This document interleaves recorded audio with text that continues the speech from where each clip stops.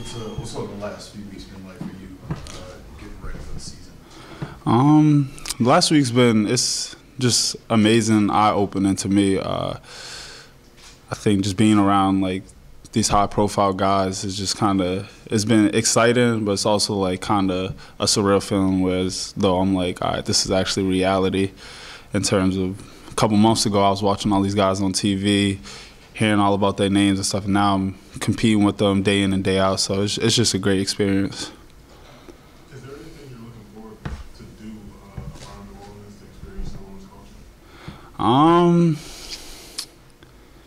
I mean, besides, I think I experienced the food a lot. As soon as I got down here, the food was one of the first things that I started trying out.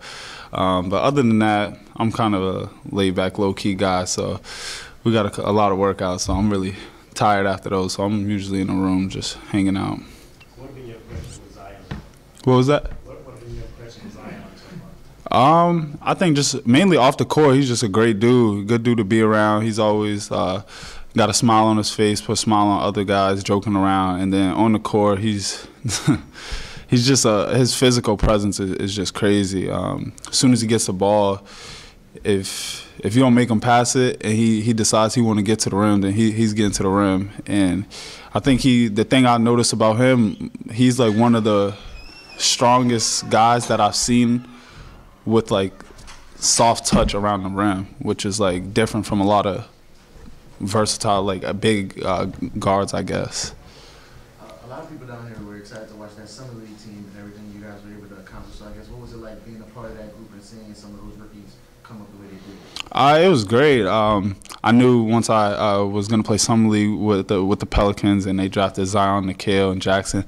I knew it was going to be exciting. We was going to have the spotlight, and I'm just happy those guys stepped up big, especially with Nickeil. He provided so much scoring for us, which helped us continue to win. Jackson, he had all those highlight plays, especially that one dunk, which was crazy. And then Zion, just that first game, watching him play against the Knicks, go against RJ, and just the atmosphere that pretty much he brought into the building was crazy, especially on some of those dunks. I don't know if you can see, but in the background, I'm kind of hyped up, flexing on the bench just for his dunks. When you were out there, you watched Jackson as well. The stuff that he did. What are you kind of seeing from some of these other rookies that you think can translate?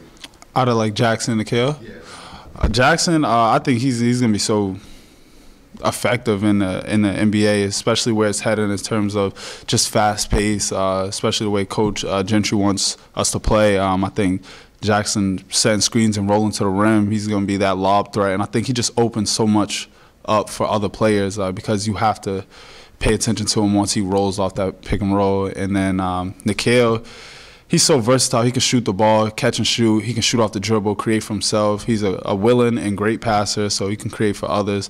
And I think you don't really get that too much. I think a lot of guys who can score in many different ways, they not too willing to get off the ball. And I think he's one of those unique guys who's willing to pass the ball and get the assist and celebrate his teammates' success.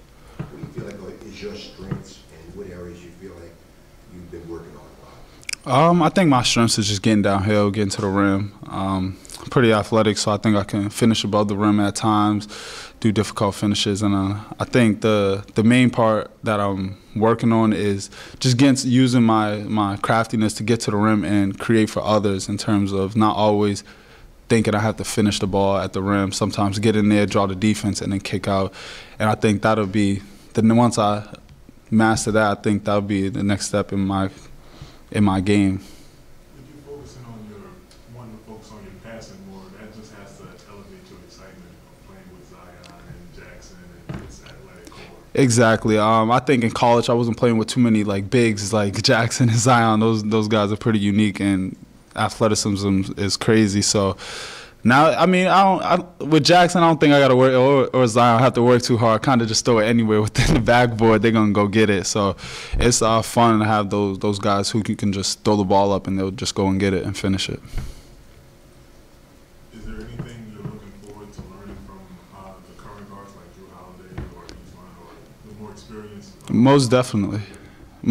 I think just from being here this past month, I think one of the things I kind of slowly been learning with watching Drew play is just his tempo, the change of speed. Like in college, I'm so used to everything just going 100 miles per hour. I think now in the NBA setting, guys are going fast to slow, changing different speed, which it seems to be working pretty effective the way he's been playing. So I kind of want to try to get that into my game. Lonzo, his passing, his IQ, and just how he gets everybody involved. All of our older guys, I guess, they have different things that I would love to try to get from their game and put it into mine. With the free practice, with the open practices that you guys are having right now, I know the hardest adjustment for a lot of players is the speed. Do you feel like just the pure speed of the game is tough for you to adjust to right now? I don't think it's tough. I think it's like once you do it, like after a day or two, then you're just like, oh, all right, this is different. And then you kind of just catch on.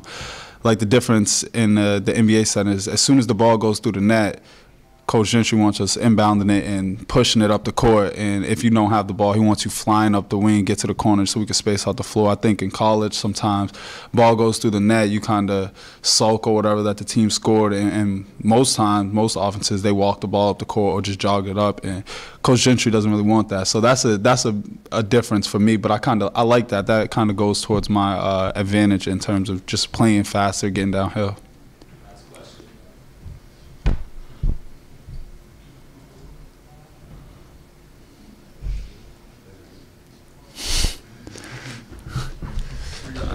Yep, thank you.